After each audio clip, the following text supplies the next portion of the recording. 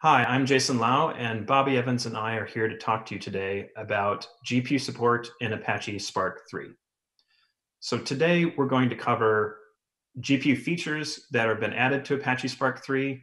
We're going to talk about a plugin that we've added to accelerate SQL and data frame operations, and also how we've been able to accelerate shuffle when doing GPU operations for ETL. And finally, we're going to conclude with what's next steps. So first, let's talk about the GPU features in Apache Spark 3. So first off, let's talk about the accelerated aware scheduling, which means GPUs are now a schedulable resource in Apache Spark. This is covered by Spark 24615, that Apache JIRA. And this allows users to request resources at the executor level, the driver level, and the task level. And it also allows those resources to be discovered on the nodes and to determine what resources were assigned to tasks and to the driver. And this feature is supported on Yarn, Kubernetes, and standalone mode clusters. So here's an example, a command line example showing Spark shell being run against a Yarn cluster. And we can see that these configs here, where we set Spark driver resource GPU amount to 1, that says we want the driver to have 1 GPU. And we can also set a discovery script, a shell script to be used to discover the GPUs on the driver node. And then we can also set Spark executor resource GPU amount to 2, meaning we want each executor to request 2 GPUs. And correspondingly, we can specify a GPU discovery script for the executors. And then finally, we can also specify the task resource GPU amount, meaning we want every task to use 1 GPU. So with this configuration in particular, we are expecting no more than 2 tasks to run at one time on an executor because each task is going to use 1 GPU and each executor will have at most 2 GPUs. So speaking of that discovery script example, here is a discovery script where we're going to use a shell script to detect what accelerated resources we have on a node. And that script just needs to take and produce JSON formatted strings that are going to be parsed by Spark to determine the accelerators that have been discovered on a node. So this particular example uses the NVIDIA SME binary, which is installed with the NVIDIA driver. And that produces output that is then marshaled into a form that Spark can use to detect the GPUs on that system. So once the GPUs have been detected and Spark has scheduled them, it's very convenient to be able to determine what has been assigned. So for example, let's say in that example, we're asking for 2 GPUs and each task is using a GPU. It might be useful to find out which GPU a task was assigned. So there's an API for that. Tasks can get the task context, and within there's a resources map that they can use to look up by accelerator type, in this case, GPUs, to find the addresses that were assigned. And those addresses are strings and can be passed into TensorFlow or other AI code to determine what indices or addresses were assigned for a particular GPU. And similarly on the driver, you can get that from the Spark context. There's the resources map looking up by accelerator type, GPU in this case. And this example shows that the driver was assigned GPU 0. So this accelerator aware scheduling has also been hooked into the Spark UI. So if you click on the executors tab in the UI and then enable the resources additional metric checkbox, that opens up this resources column where we can see what GPUs have been assigned to the driver and executors. So you can actually verify that you are asking for GPUs and which GPUs you've actually been assigned for your Spark application. So another feature is stage level scheduling. And this solves the problem where a lot of Spark applications are built with an ETL stage, and then they feed that into a machine learning stage. So we're cleaning and prepping data, and then we're going to do some machine learning on that data. And traditionally, that is run with CPUs in the ETL stage and GPUs for the ML stage, right, the training. And the problem with that today is that the ETL stage is not using GPUs, and the machine learning stage is. And if we try to run that in a single application, the ETL may run for quite a long time. And if we need to use GPUs, we need to ask for those GPUs for every task. And that means during the ETL stage, we'll be sitting and scheduled on GPU nodes, but not using those GPUs. And that leads to poor GPU utilization and angry users that are trying to use those GPU nodes when they're not being used by other users during their ETL stage. So stage level scheduling is designed to solve that problem. This is covered by Spark 27495, that JIRA.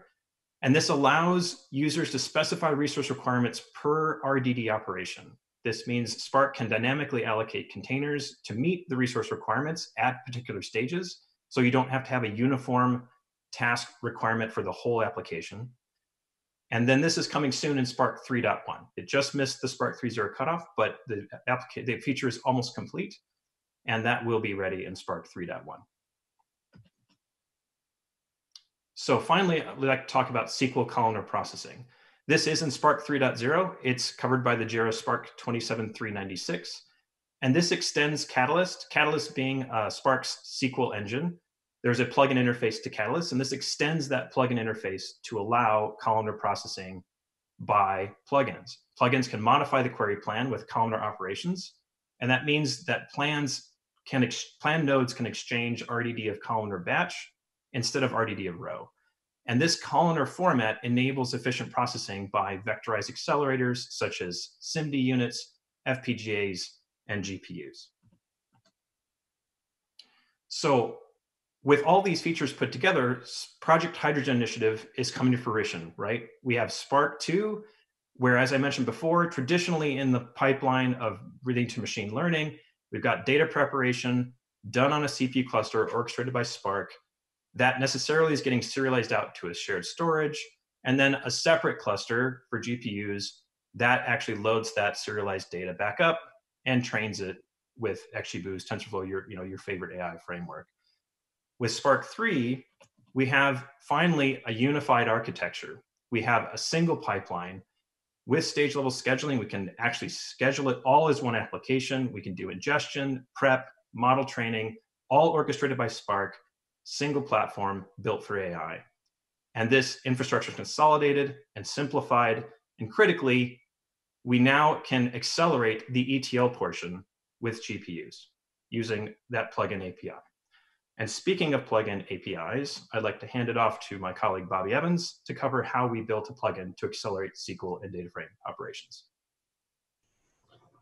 Thanks, Jason. So yes, as Jason said, I'm going to be talking about the plugin that we wrote to be able to do accelerated data frame and SQL processing on the GPU. So the big question in everybody's mind is, can we make ETL fast with the GPU? It seems pretty obvious that the two would go well together, but why hasn't anybody done it yet? And we'll get into some of the details about that. But let's start off with an example. So here are some numbers that we ran on some TP-CXBB queries.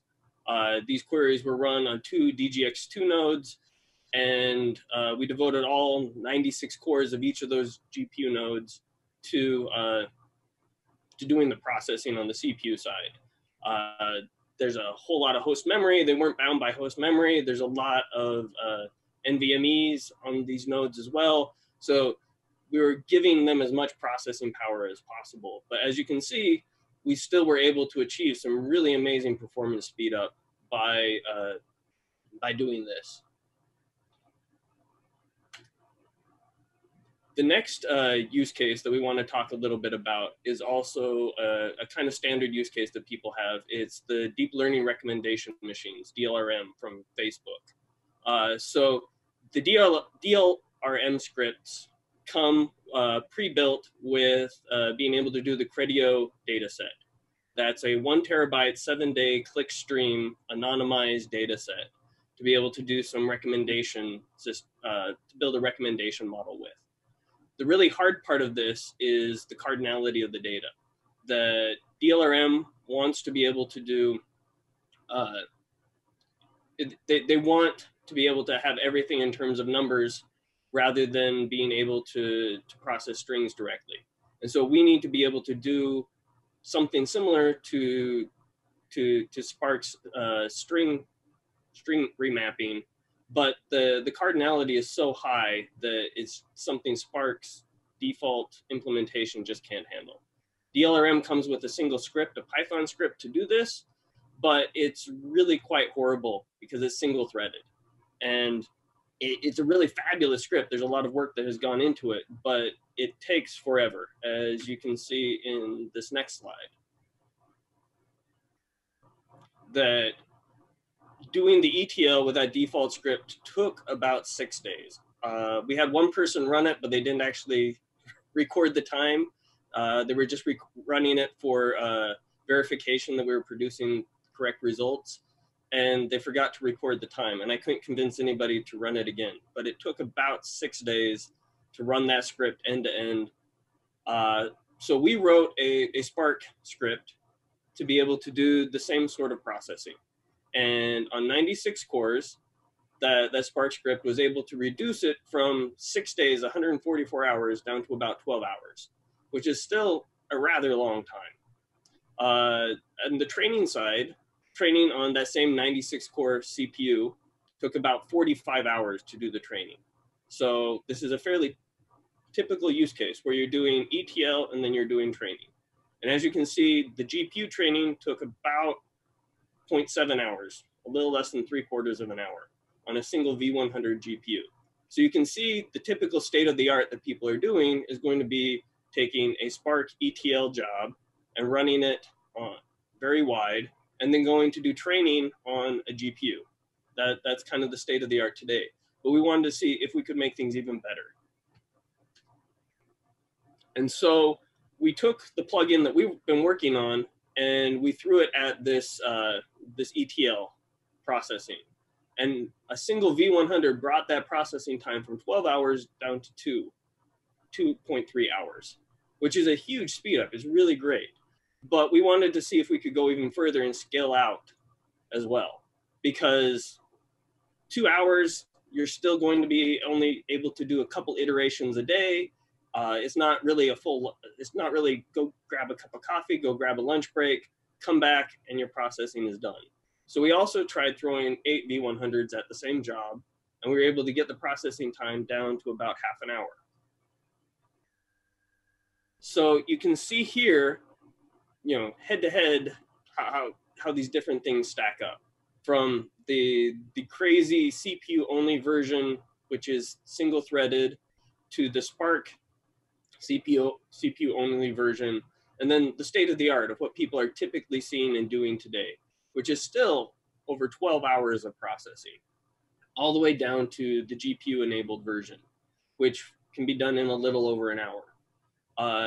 With this, we're able to speed up from the state of the art several X over what's already there. And we can also speed up, we can drop the cost drastically as well. So Jensen, our CEO, he has this quote he loves to say, "The more you buy, the more you save." And I think in this case, it's really true. So with this, we are really starting to show what Project Hydrogen can do, that we're able to create a system, which is this plugin, the Rapids Accelerator for Apache Spark, where we can do all of the processing on a GPU, end-to-end, machine learning and ETL together.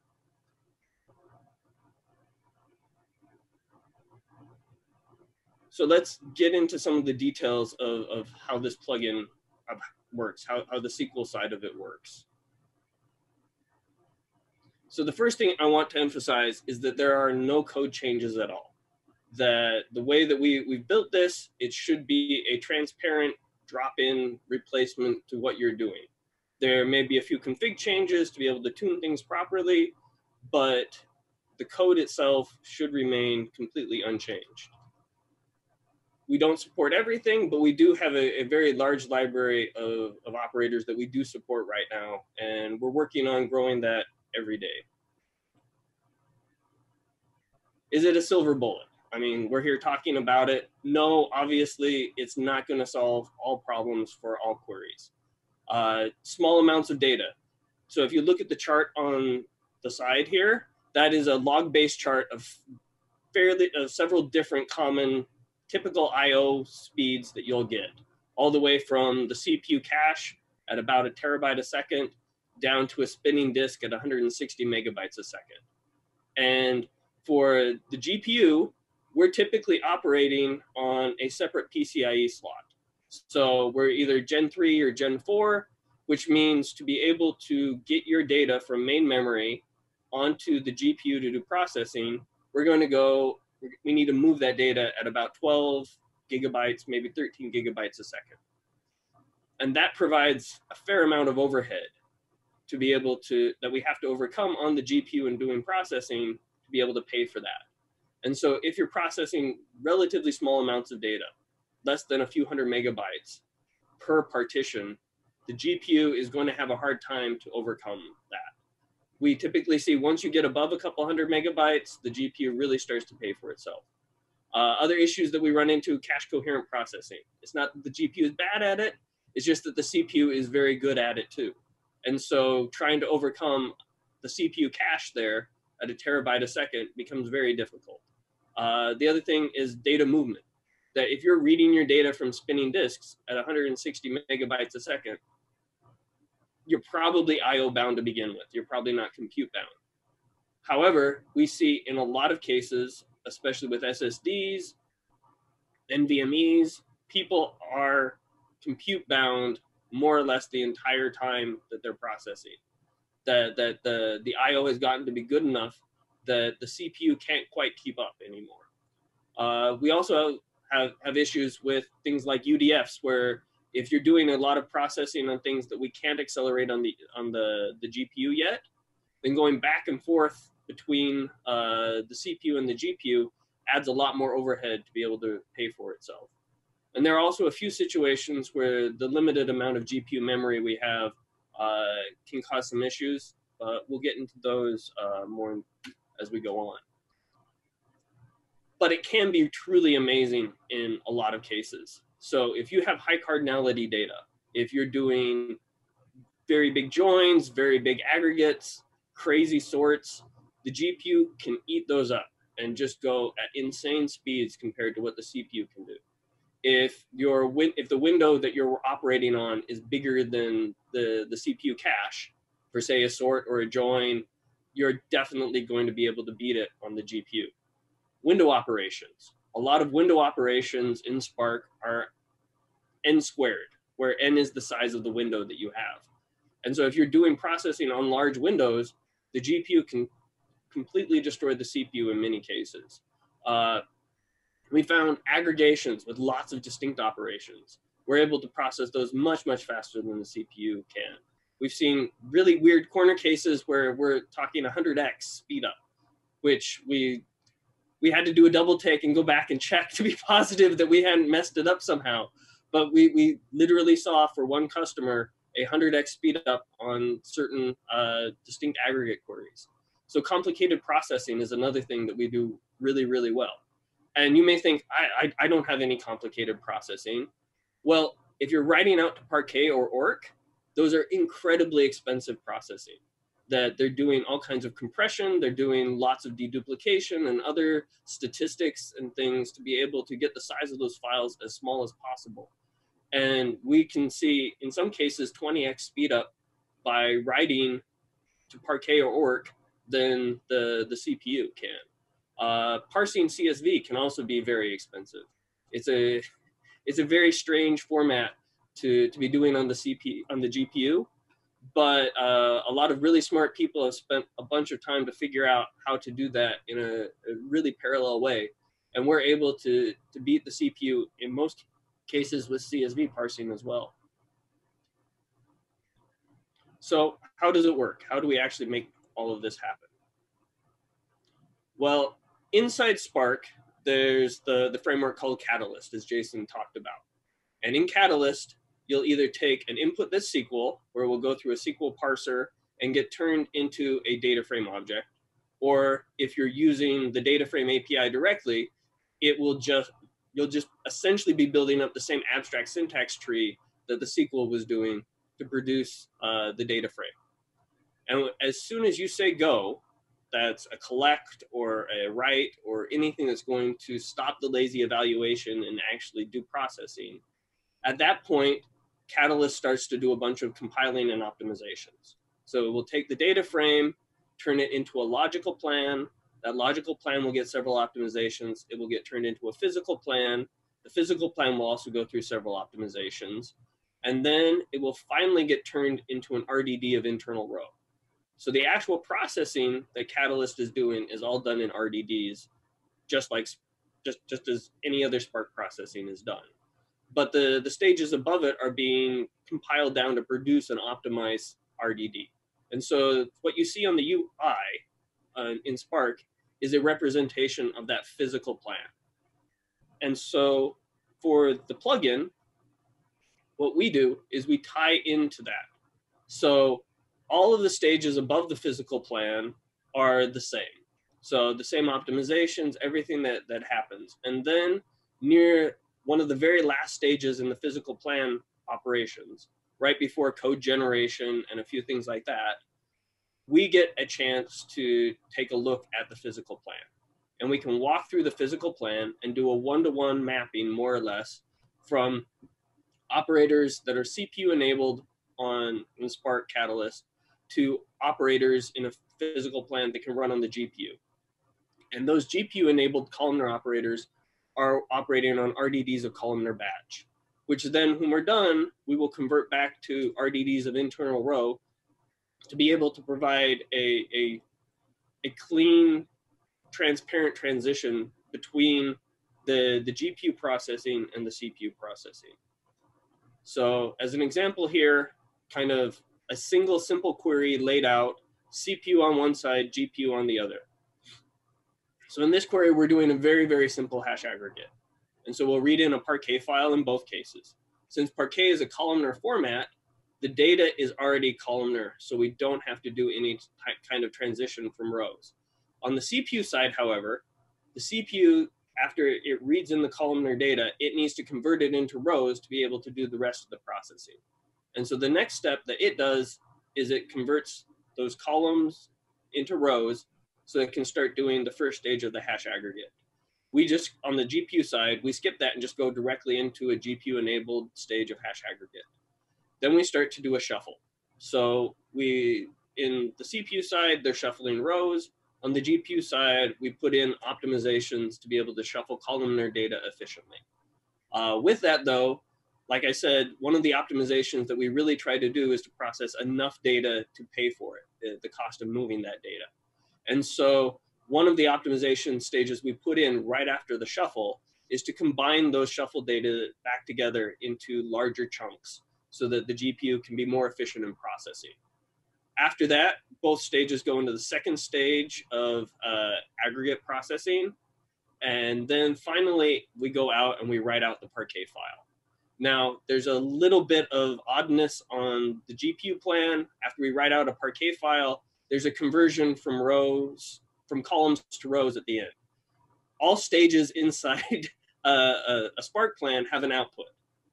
The Parquet file writer produces no output, but because of things we haven't fixed yet, we're still putting in a transition at the end to translate nothing that's columnar data into nothing that's rows. We have plans to remove that at some point in the future, but you may see it, and as you go, don't get scared. It's not going to impact performance in any way. So with that, we're able to build up an entire, we've built up an entire stack to be able to do processing for this. So the underlying pieces that we're using, so each stage in that plan, each of those GPU stages, we've implemented them in terms of cudf processing. So cudf is an open source library based off of Rapids, which is an open source set of libraries that use arrow formatted data in the GPU to be able to communicate with each other. All of these are built on top of CUDA. cudf itself provides a Python API that is very compatible with pandas. And if you're a Panda shop and you do a lot of processing with that, I would encourage you to go check out cudf. But what we've done is we've also added in Java APIs on top of this same base library. And then we've implemented each of those operators in terms of those Java APIs, so that we can then get this parallel accelerated processing in Spark. We're going to jump into a demo now, but before we do, I want to explain a little bit about the setup that we have. This setup is on Databricks in AWS, and we just pulled up two clusters using the latest version of Databricks for Spark 3.0. On the CPU side, it's fairly standard. We got a R4X large for the driver and R4 2X large nodes for the workers. On the GPU side, we have a P2X large for the driver. That's actually not needed. Databricks is still working through some things. The driver for us doesn't require a GPU at all, but Databricks, because of how the ML pieces are set up, if you set up a GPU cluster, you have to have a GPU node.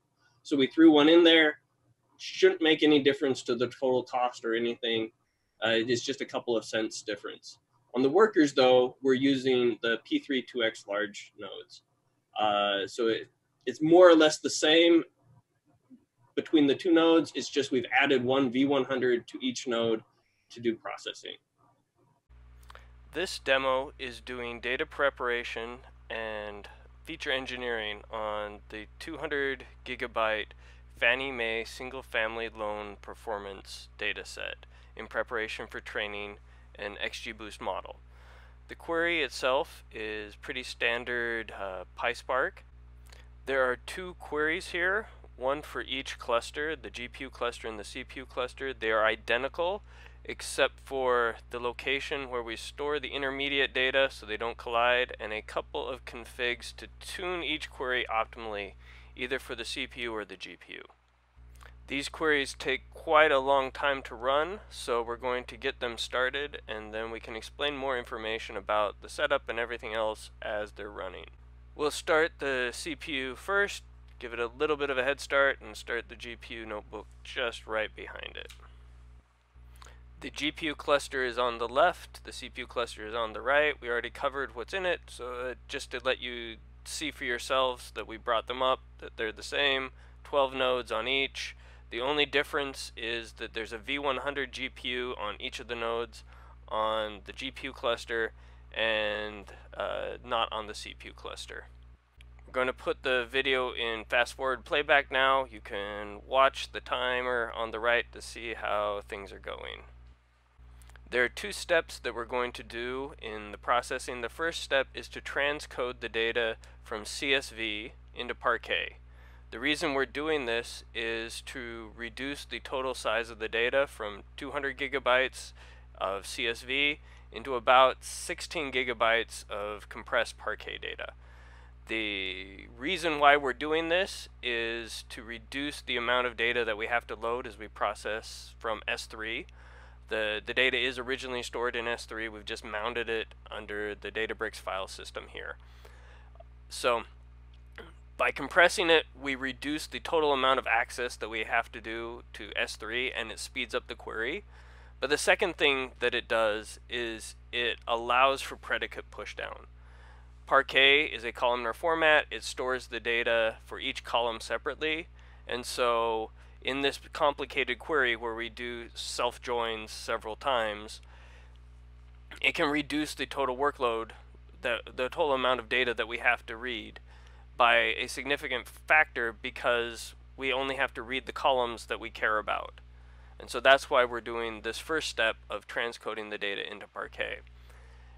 We're going to switch back to normal playback speed soon because the GPU cluster is just about done with all of the processing that it needs to do.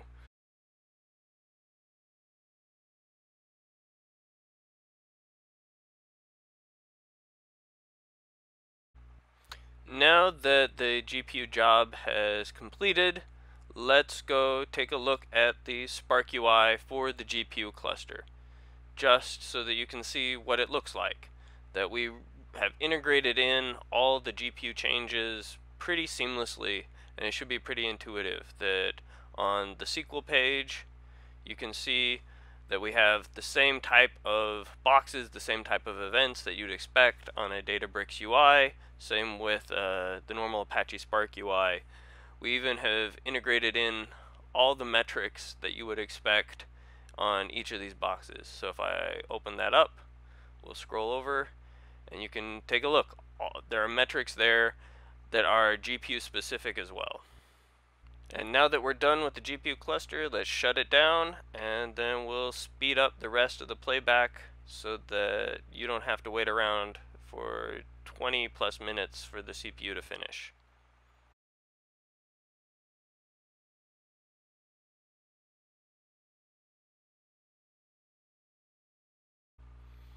Even at 20x playback speed, it's going to be kind of slow to wait for the CPU to finish.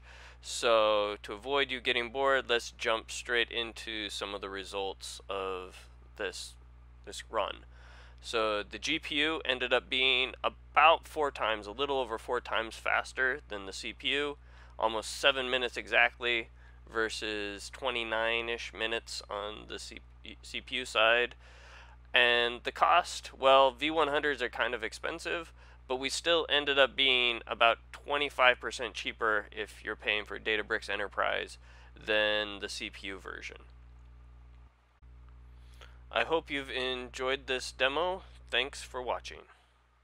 As you can see, we've gotten some really great speed ups by being able to do this. That we got a 4x speed up in performance, which is really quite amazing, and also an 18% cost savings. Now, the numbers you saw before in the video on the cost savings, those were for the Enterprise Edition.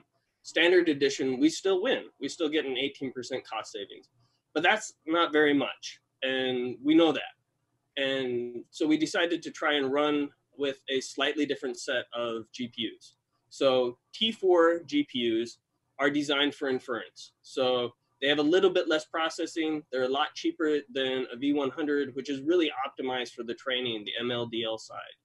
T4s fit better with SQL.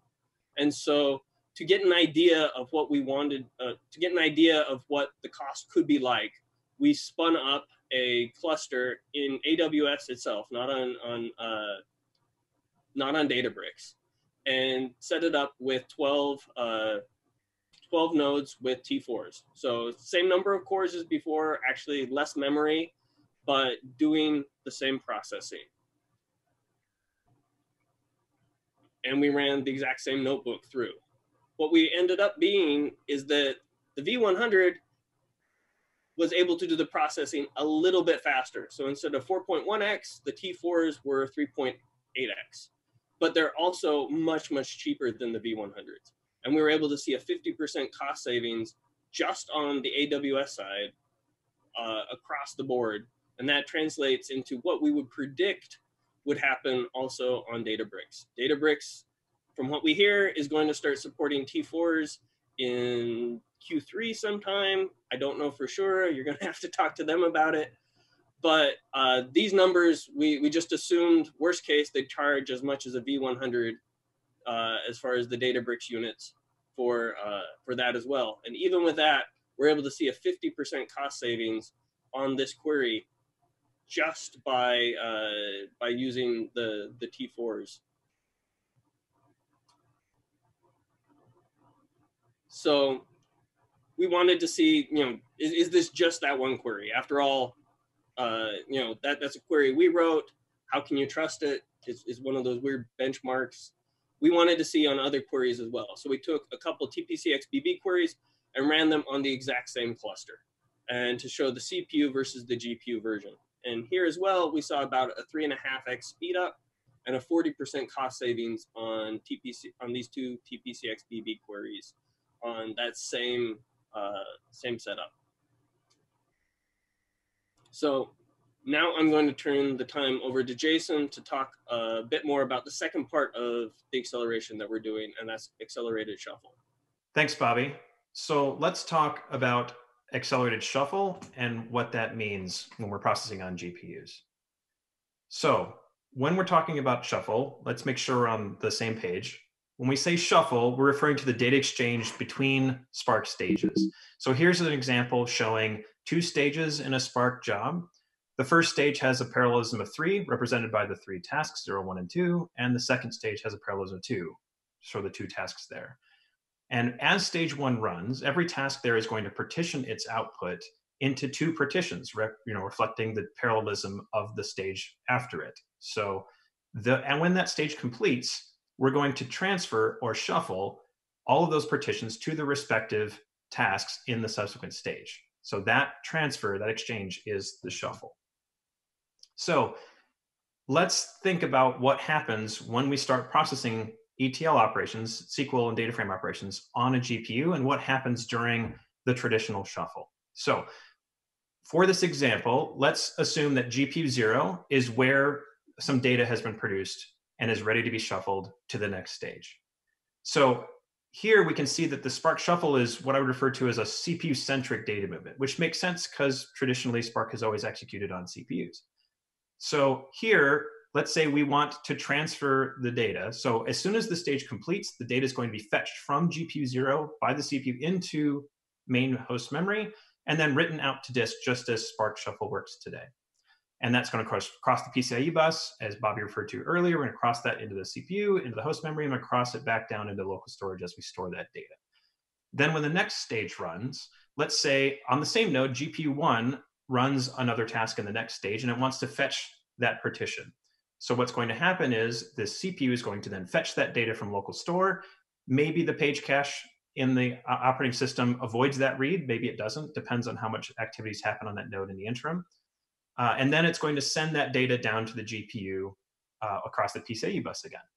And let's say what happens if it's running on a GPU on a different node. So then it's going to fetch that data. The CPU will fetch the data and write it across the PCIe bus to the network.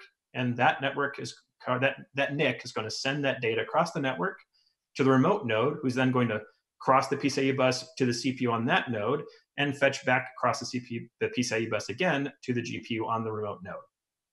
So you can see that we're crossing the PCIe bus, somewhere between, 4 to 6 times, depending on whether we get page cache effects or not, as we do this operations. So we want to see if we can improve that. So can we do something more like a GPU-centric data movement? So in the same scenario, same setup, GPU 0 has produced the output, but we're going to see if we can do something better than always fetching it to host memory and always writing it to disk. So the first step we're going to do is we're going to cache that data on GPU 0 where it was produced, in the hopes that we can do something more, something smarter with it. So let's say the next stage has to run on GPU 0. If we get lucky, the next stage runs on GPU 0, goes to fetch this partition. It's already in GPU 0's memory. That's the best kind of shuffle you could hope for, because it's 0 copy. You just fed the 2 right to each other.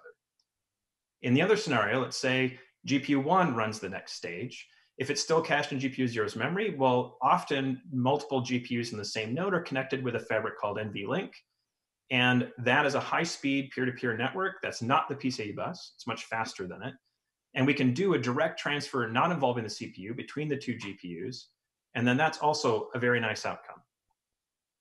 And let's say the remote case, again, as we talked about before. If we need to send this to a GPU on a remote node and it's still cached in the GPU 0's memory, then we may be able to leverage something called RDMA, or remote direct memory access, where the GPU, the data will be sent straight from GPU 0's memory to the NIC and across the network.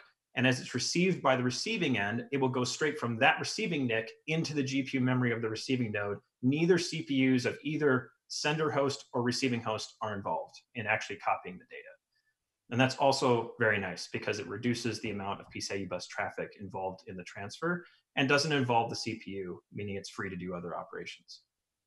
And then, of course, finally, if we can't store all of it in the GPU 0's memory, GPU memory is it is limited, then we need to spill somewhere. And in the future, we'd like to leverage a technology called GPU direct storage, where we could, again, similar to the network case, we could have the GPU's data directly transferred from the GPU to NVMEs or local storage banks on the node, rather than having it fetched into host memory and then fetched back across down to the local storage again.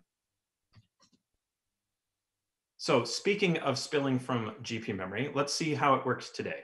without GPU direct storage. So if we cannot hold all of the memory in GPU 0, then as GPU 0 runs out of memory, we will on demand spill those shuffle buffers, those partitions that need to be shuffled, we'll spill them to host memory across the PCIe bus. And then if we can't cache, we have a configurable amount of host memory that can be used as a cache there. And if we can't cache it there, then eventually we'll spill to local storage using the CPU as is done with Spark Shuffle today. So let's cover again the various scenarios of how we can transfer that data to the next stage. So again, if GPU 1 wants to fetch the data and it's either on local storage or in host memory, if it's in local storage, we can fetch it from the CPU into host memory, and then from there, the GPU can fetch it from host memory down to PCIe bus, similar to how it works with legacy shuffle today.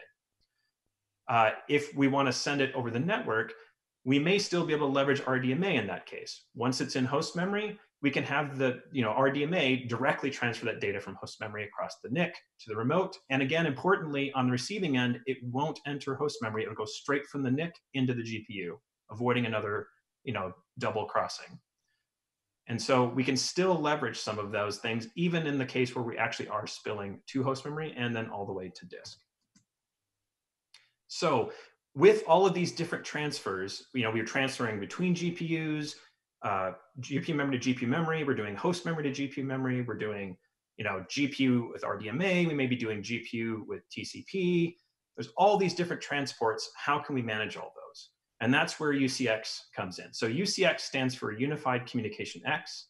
It's an open source, open consortium that abstracts the communication transports. So you set up endpoints and you tell UCX, I want to send from this endpoint to this endpoint, and it selects the best routes available. And it might select more than one route if you enable that feature for higher bandwidth. So for example, it supports TCP, supports RDMA, supports shared memory, and CUDA IPC for GPU transfers. And importantly, it supports zero-copy GPU transfers over RDMA, as I mentioned before. It's important to note that RDMA does require network support, meaning you'll need something like InfiniBand or Rocky to do RDMA. And I highly recommend you visit their website, openucx.org, if you're interested in more information on that. So what happens if we put this together? We actually start running this shuffle plugin. So again, this is a TPCX-BB-like query. It's similar to query 22, which is inventory pricing query. This is again running on those DGX2 nodes, the two DGX2 nodes, 192 CPU cores total. And here, this shuffles about 225 gigabytes of compressed data. And running this on the CPU, the query executes in about 228 seconds, 220 seconds, something like that. And if we just turn on the Rapids Accelerator plugin without a shuffle accelerator, just using Spark's legacy shuffle, that time cuts down to 45 seconds, which is a nice improvement. But can we do better? And so if we turn on this accelerated shuffle plugin, where we're trying to cache the data in GPU memory, trying to leverage NVLink, trying to leverage RDMA, because these nodes are connected with InfiniBand, then we see that that time cuts from 45 seconds down to just over 8 seconds, which is a very, very nice win on an already nice win, right? So that's a nice, impressive outcome, and that's what we're looking for to try to optimize this I/O transfer, this data movement. So of course you're asking, well, what happens if we can't cache it all in GPU memory? Do we see any improvement at all? And that's where this comes in. So this is like the ETL processing for TPCX-BB Query 5. It's basically the same query Query 5 does for its ETL. This is the ETL processing to get ready to train a logistical regression model. And that needs to produce, I think, 10 input vectors. And that model is going to identify what visitors are interested in on different categories. But that ETL is particularly expensive. And so we can see that just doing the ETL for this, using those 192 cores across the two DGX2 nodes, we see that that query runs in just over 1,550 seconds on the CPUs. We turn on the plugin without using the shuffle, just using regular Spark legacy shuffle, and that cuts the time to 172 seconds, which is a very nice win. And again, this is shuffling well over 800 gigabytes of compressed data, far more than Query 22 did. And so we are spilling not only from the GPU memory to host memory, but we're spilling to disk quite a bit of the data as well. But even with that, we see that turning on this shuffle plugin, we dropped the GPU time in half. So we took an already nice win from just using the Rapids accelerator and doubled its performance by adding this shuffle, again, leveraging these high bandwidth transfers over NVLink and over NVLink when we can cache it, and RDMA if we have to go through host memory in the worst case. So with that, what are the next steps for this project? So first off, the first thing we're going to do is we're going to open source this accelerator. We're actively in the process of it. That's imminently going to happen. We're also actively working on nested type support, such as arrays, structures, and maps. We're doing decimal types. And of course, we're working on more SQL operators all the time. A little bit further out, we're working on GPU direct storage, as I mentioned before, time zone support for timestamps. Right now, we only support the UTC time zone. We're working on SQL higher order functions, and of course, UDFs and user-defined functions. And you may be wondering, how can we support UDFs? It's a black box of code. How can we automatically translate to that to put on a GPU? And yes, that is a very, very difficult problem, which is why it's further out. But we do have a research team that's looking into ways of not necessarily translating arbitrary UDFs, but looking at certain kinds of UDFs and being able to digest them, break them down, and translate them automatically into GPU operations so that we can accelerate even some UDFs. So where can you go to get more information? I highly recommend you go to like main landing page we have for it, which is nvidia.com/spark. There we'll have all the information about the Rapids Accelerator. I recommend you use the Contact Us link there where you can get in touch with NVIDIA's Spark team. You can listen to Adobe's email marketing use case where they used Databricks and this accelerator plugin to speed up and accelerate their marketing intelligence services use case pipeline. And finally, there's a free ebook at nvidia.com/spark-book that covers the GPU features coming in Spark 3, the Rapids Accelerator plugin, and details like that. And with that, thank you.